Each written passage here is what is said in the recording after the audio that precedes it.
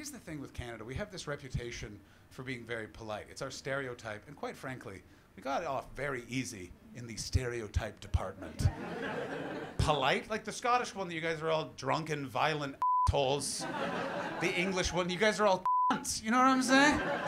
But when it comes to like Canada, the reason why we have the politeness stereotype is that we say I'm sorry a lot. And the reason why we say I'm sorry a lot is of how Canada was founded. Canada was founded because the English left us in the snow with their mortal enemies, the French, next to their mortal enemies, America, and we don't know what the we did to deserve that.